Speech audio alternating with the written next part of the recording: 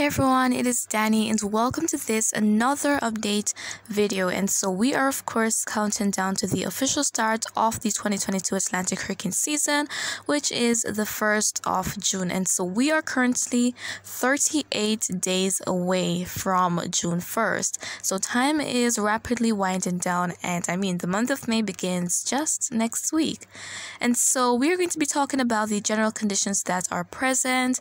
There is a new prediction that is also out for this season, so stick around for that if you want to find out what those numbers are. And of course, we're also going to be taking a look at that ENSO. But before I go into all of these details,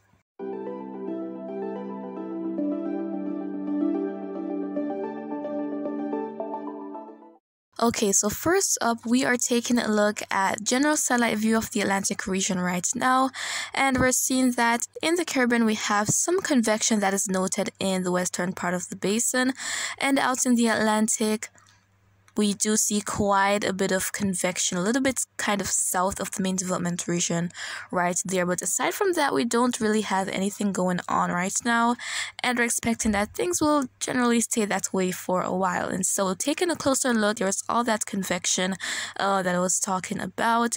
And so this is bringing some inclement weather to portions of the Greater Antilles, and over in sections of the Eastern Caribbean, we do see some moisture there as well. That's probably bringing some rainfall to some of those islands right there.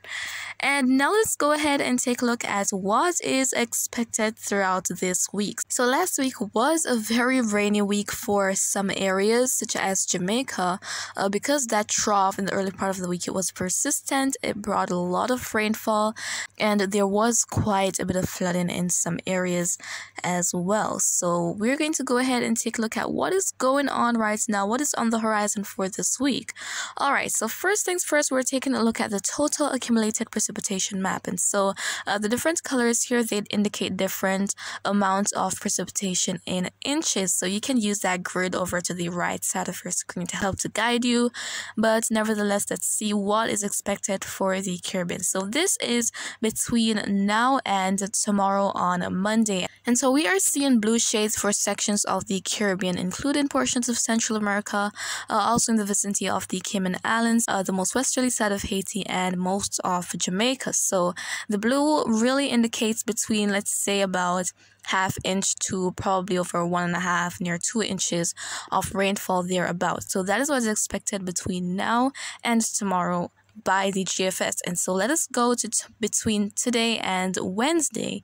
And so this map here is showing that between now and then we will definitely see quite a bit of rainfall in areas such as Nicaragua, the northeastern section of the country, and for portions of western Jamaica such as St. James, probably Hanover, and Westmoreland as well. Those areas might experience more rainfall than the rest of the island. So this is just what the GFS model is showing, guys. And so this is between now and next Sunday. So this is the total precipitation that is anticipated for that time. But we see that spot right there where we have that burgundy shade right in that direction. That is a lot of rainfall, but fortunately GFS is showing that it is going to be offshore. However, inland of portions of South America, we see that there is quite a bit of rainfall that is going to be expected, and most of that is from the intertropical convergence zone, or the ITCH. But for the rest of the Caribbean, we see that portions of the Lesser Antilles, especially the Windward Islands, are going to be experiencing quite a bit of rainfall between now and Sunday as well. So again, guys, this might look very concerning, but it is not just for a single day. It's between now and then. So the total that is expected for the week. Moving on to what the CMC model is showing. So between now and Sunday, the model is showing that areas of the South Caribbean such as Costa Rica and Panama, those are going to be the areas that are going to be experiencing the worst of the precipitation. And we also see other sections of Central America, including Mexico, Guatemala, Honduras, Nicaragua, El Salvador, those areas also getting quite a bit of rainfall. But as for the rest of the basin, we don't see a whole lot happening. And so guys, flash flooding is possible at any time, and so it is always best to have plans should in case you are in an emergency situation, and ensure that you have all your important files and documents and something that is safe and waterproof. So should in case you just have to leave your home, you just have to vacate the area, you won't have to spend a whole lot of time trying to figure out where all of those important items are. And so another step to take is to ensure that if you are caught in heavy rains and you see submerged roads, do not attempt to cross, because a lot of persons, they tend to lose their lives that way. So it's always best to turn around, don't drown. And so guys, now we're going ahead and moving on to the latest prediction that is out for the hurricane season. So this latest prediction is from the North Carolina State University, and this was sent out on the 20th of April. And so they are expecting a total of 17 to 21 named storms, of which 7 to 9 could become hurricanes and 3 to 5 major hurricanes. So in this case, the upper limit of these numbers, which is the 21 named storms, the 9 hurricanes, the 5 major hurricanes, that would be the worst case scenario.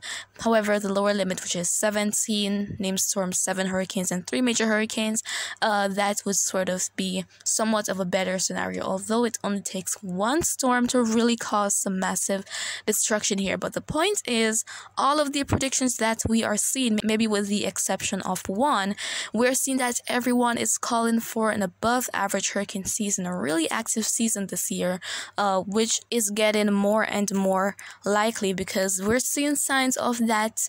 And so staying in that La Nina pattern, a weak La Nina or potentially a neutral ENSO, but either case would lead to the season being pretty active. But of course, La Nina would result in more activity because conditions are more favorable.